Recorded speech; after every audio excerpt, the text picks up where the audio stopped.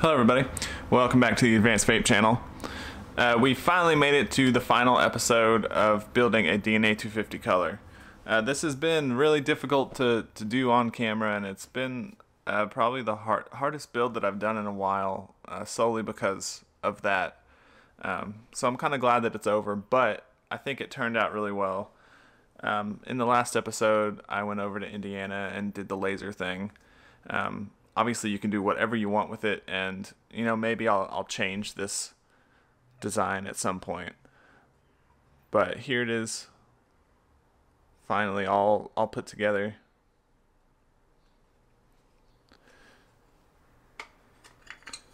And as you can see, with the final assembly and everything, this battery fits in here absolutely perfectly.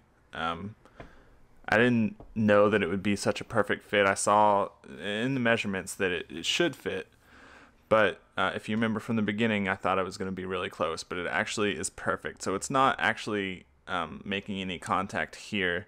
There's no pressure on the battery with the 510, so it's not squeezed in there. It just fits in there perfectly, and I could pull it out, but I have it kind of situated in there well, so nothing rattles around when I move it. So you know, maybe these buttons just a little bit, but nothing inside moves around, so that's good. And it ended up turning out better than I thought it would with this battery, so I'm really happy with the overall part choices on this, except there are a couple things that I would probably do differently if I was making this again. The main thing would be this button. Not really a fan of this button. I got it because it was a dome top and it was going with these dome top buttons, and so I thought it would kind of match, but the actual feel of this button is, I'm not really a fan of it. It has a really long travel until it actually starts firing, so it just feels kind of awkward. I would go with a clickier button, which is what I normally do. So not a huge deal, but just something, if I build on this enclosure again, I'm definitely going to go with a different button, and probably one of the shorter ones that can be soldered. Another thing that I've noticed, all of the atomizers that I've put on here have been reading perfectly, except for the reload RTA. For some reason, the reload on this mod is just all over the place. So I need to maybe clean the contacts on the reload, but it reads okay on other things. So I'm not thinking that this is a problem with this mod, but it is something that I noticed. Other atomizers are reading perfectly. I use the default internal resistance when I plugged this into eScribe, which was like 0.0004, I believe.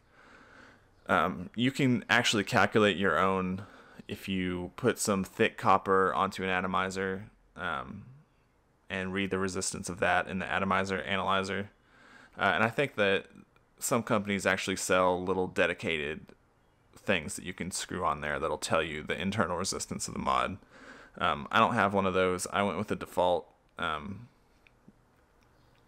checked the resistance of the wires when before I put the 510 on by touching them together, and that was 0.0003. So adding in the 510, I figured that's pretty much where the default was. So I stuck with that, and it seems to be reading dead on, except for that one atomizer. As far as other settings on eScribe, I'm not really going to talk about eScribe because that could be a whole other video.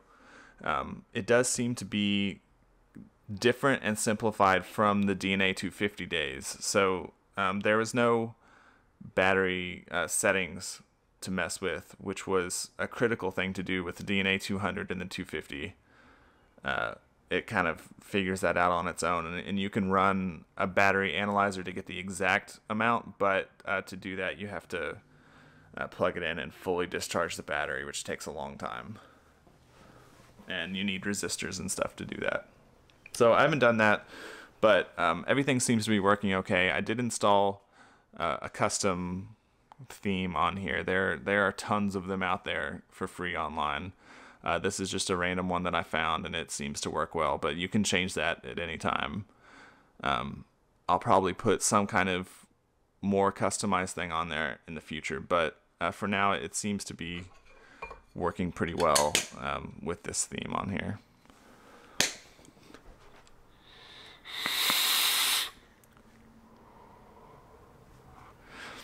Yeah, overall, it was an interesting build, and I really like this enclosure. I think this will kind of be my standard enclosure from now on. It's a little bit big, but it was pretty fun to build with. Except for the button, all of the parts I think fit really well with it. That battery is just such a perfect fit in there. So I think, you know, maybe I'll do a video if you guys want about eScribe stuff, but I wasn't really going to talk about that too much. Setting this up with this mod was pretty easy. All that you really need to do is the manufacturer tests with it, and the eScribe explains how to do that. But basically it checks the battery, makes sure that it's charging, checks the resistance and make sure that it's right, and fires and make sure that that works. So there's just a little utility inside eScribe called the production utility, I think. After you switch eScribe into manufacturer mode, it's available, and it just does a couple quick tests. And I'm guessing that if you buy a DNA device from a manufacturer, that's the test that they run on it. So I did that, and everything passed. If it doesn't pass, then you probably have a problem with your battery, or some situation with you setting it up was wrong.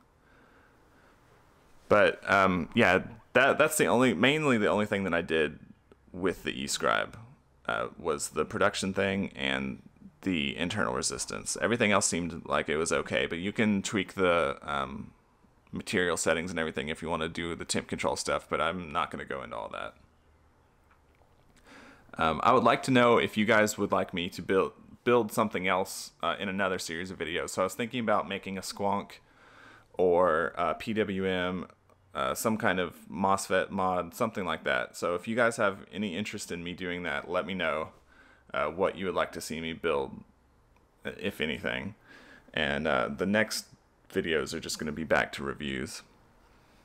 So I think that'll bring us to the end of this series on the DNA 250 color. It's been fun to do.